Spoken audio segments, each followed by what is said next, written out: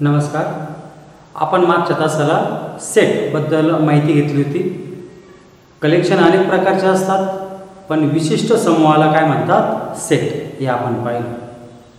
म्हणजेच उदाहरणार्थ जसं गणितीमध्ये आपण जर विचार केला, even number, odd number, natural number, हे काय सेट, या प्रकारचे सेट आहेत. आपल्याला क्लिअरली आणि अचूकपणे सांगता यायला पाहिजे. आता आपण त्याच्या पुढचा भाग पाहणार आहोत. आणि अजून एक गोष्ट का सेट लिहिण्याची आपण मेथड पण पाहिल्या. दोन मेथड होत्या. एक लिस्टिंग मेथड, म्हणजेच त्याला आपण रोस्टर मेथड पण म्हणतो, ज्याच्यामध्ये यादी केली जाते. आणि दुसरं म्हणजे रूल मेथड, म्हणजेच सेट बिल्डर फॉर्म असं त्याला म्हटलं जातं.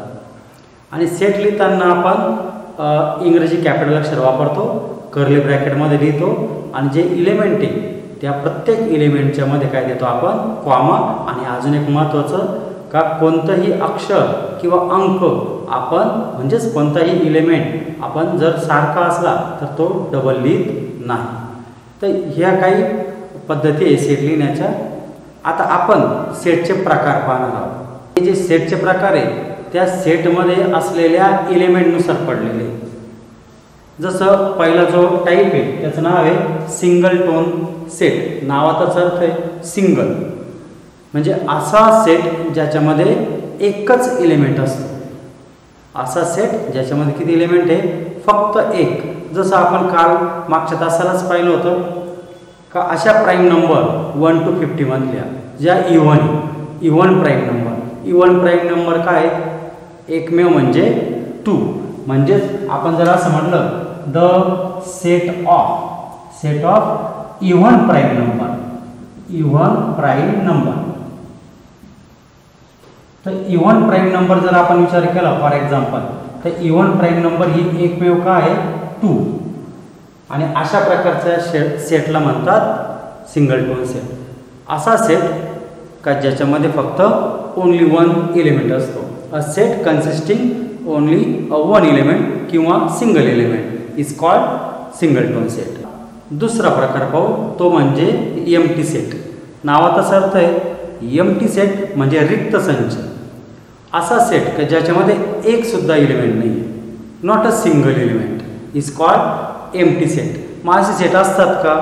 असतात. जसं मी असं म्हटलं 2 आणि 3च्या दरम्यानच्या नॅचरल नंबर काय? 2 आणि 3च्या दरम्यानच्या नॅचरल. आता कोणत्या पण दोन संख्यांच्या मध्ये जर आपण विचार केला तर पॉईंटमधल्या संख्या असतात, पण त्या पॉईंटमध्ये संख्या जसं 2 आणि 3 मध्ये 2.1, 2.2 होऊ शकतात, पण त्या नॅचरल नाही आहे. नॅचरल म्हणजेच 1, 2, 3, 4 या स्वरूपाच्या पाहिजे, डेसिमल फ्रॅक्शन नाही पाहिजे. मग याचा अर्थ 2 आणि 3 मध्ये एकही संख्या नॅचरल नाही आहे, म्हणजेच त्याचा सेट काय होईल? Empty set. किंवा मी असं पण म्हटलं a set of natural number less than 1. आता लेस दॅन 1 जेव्हा आपण म्हणतो आणि नॅचरल नंबर, तुम्ही म्हणतील 1च्या आधी 0 पण आहे, मायनस पण संख्या आहे, पण 0 जर आपण सुरुवात केली तर ते नॅचरल नंबरचा सेट नाही होत, तो होल नंबरचा सेट. आणि जर आपण निगेटिव्ह संख्यांचा विचार केला तर त्या जर आपण गृहीत पकडल्या तर त्या इंटिजरमध्ये येतात. नॅचरल नंबर म्हटलं तर त्याची सुरुवात होती 1 पासून, आणि 1 पेक्षा लहान नॅचरल नंबर नाही. होल नंबर आहे, इंटिजर आहे, पण नॅचरल नंबर नाही. म्हणजेच हा जो सेट लिहिला a set of natural number less than 1 हा एम्प्टी सेट राहील.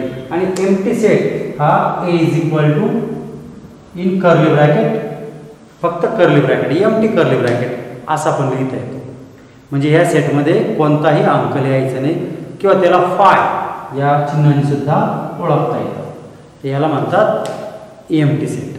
आपण 2 सेट पाहिले. ते 2 सेट काय होते? एक म्हणजे सिंगल टोन ज्याच्यामध्ये एकच घटक असतो, एम्प्टी म्हणजे ज्याच्यात एकही घटक नसतो.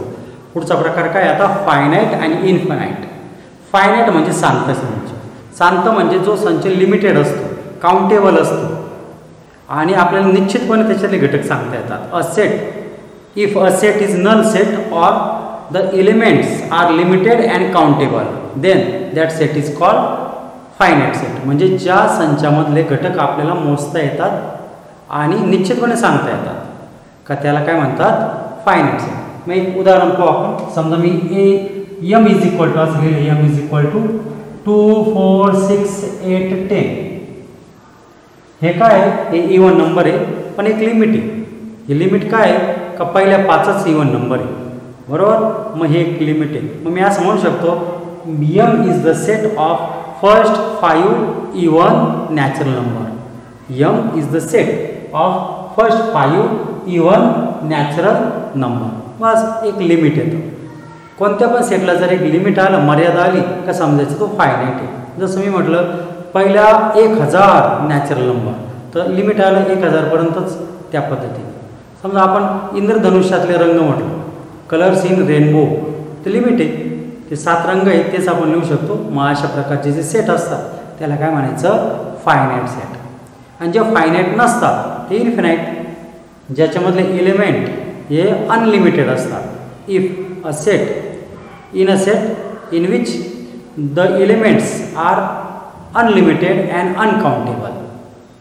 अनलिमिटेड म्हणजे त्याच्यातल्या संख्या, त्याच्यातले घटक आपण मोजू शकत नाही, सांगू शकत नाही किती आहे, त्याला काय म्हणतात इन्फिनाईट सेट. आणि मग जसं नॅचरल नंबरचा सेट, होल नंबरचा सेट, हे जे सेट आहे हे कसे इन्फिनाईट सेट आहे.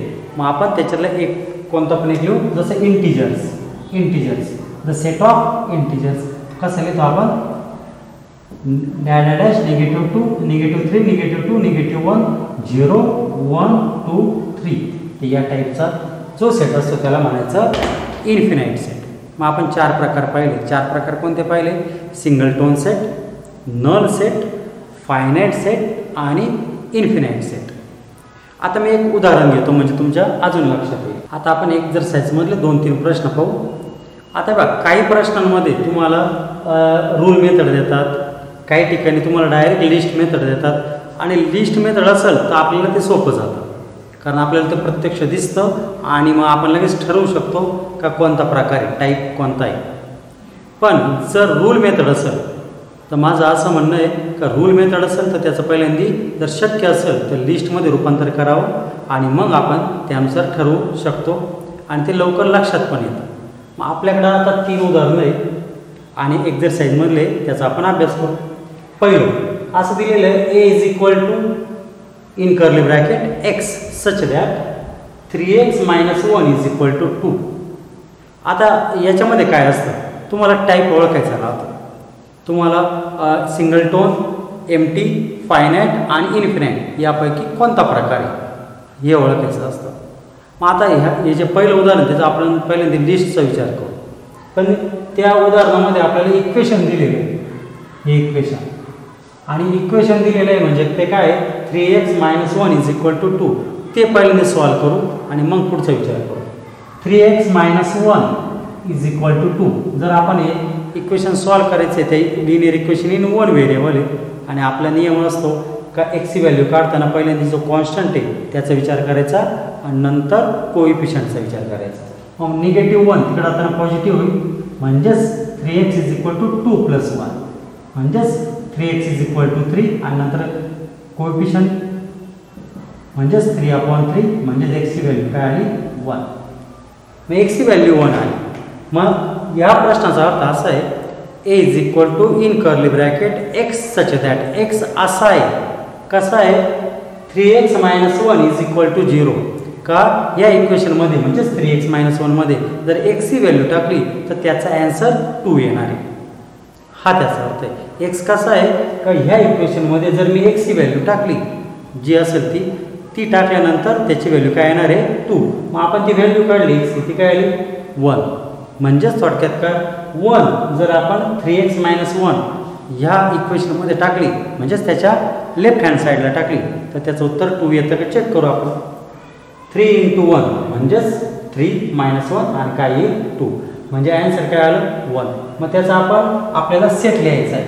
मग सेटमध्ये काय येईल त्याची व्हॅल्यू एक्सची व्हॅल्यू ते राहील सेटमध्ये म्हणजेच काय 1. आपल्याला फक्त काय करायचं एक्स सच दॅट म्हटलेलं आहे. मग याचा अर्थ एक्सची व्हॅल्यू काय तयार होऊ शकते. एक व्हॅल्यू होऊ शकते, 2 व्हॅल्यू होऊ शकतात पण या ठिकाणी एकच होणार. एक व्यतिरिक्त कोणती दुसरी व्हॅल्यू तयार होणार नाही. म्हणजेच काय ए is equal to in curly bracket 1. आपण पहिल्यांदा तिन्ही सॉल्व करू आणि नंतर त्याचे टाईप कोणत्या प्रकारचे आहे ते पाहू आपण. दुसरं बी इज इक्वल टू, इथं पण तोच अर्थ आहे x such that x square is equal to 0. म्हणजे एक्स असा आहे का ज्याचा स्क्वेअर 0 आहे. विचार करा कोणत्या संख्या आहे का ज्याचा स्क्वेअर केला 0 येईल. 1चा स्क्वेअर जर विचार केला तर 1 येतो, 2चा स्क्वेअर 4 येतो, 3चा स्क्वेअर 9 येतो. निगेटिव्ह संख्यांचा जर विचार केला तर त्याचे स्क्वेअर पॉझिटिव्ह येतात. मग एकच संख्या अशी ती म्हणजे 0, तिचा स्क्वेअर 0च येतो आणि म्हणजेच इन कर्ली ब्रॅकेट 0. हे झालं दुसऱ्याचं उत्तर. आता तिसऱ्याचं पोहा. तिसऱ्याची लिस्ट तयार होईल का पहिल्यांदा याचा विचार करू. C is equal to set of students of class 9 from your school. तुमच्या वर्गातील तुमच्या शाळेतील 9वीचे विद्यार्थी. बस त्याचा आता सेट तयार करणं म्हणजे एवढ्या विद्यार्थ्यांची नावं लिहावं लागते, पण त्याची काही आवश्यकता नाही. मग आपण टाईप कोणता येतो पाहू आपण.